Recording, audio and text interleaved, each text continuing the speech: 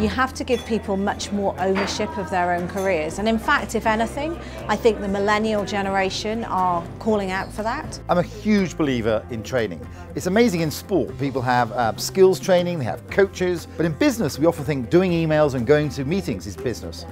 In this fast-changing world, we need to train, and we need to train our employees. Helping people adapt and upskill in a rapidly changing world of work is going to be the defining challenge of our time. Continue to challenge our people and pique their curiosity. A lot of times we'll give them a challenge of a solution, a case study if you will, and ask them to come up with new ways of solving that problem. The employee has to take the initiative, in addition to this ecosystem that we are providing them, to go out and learn.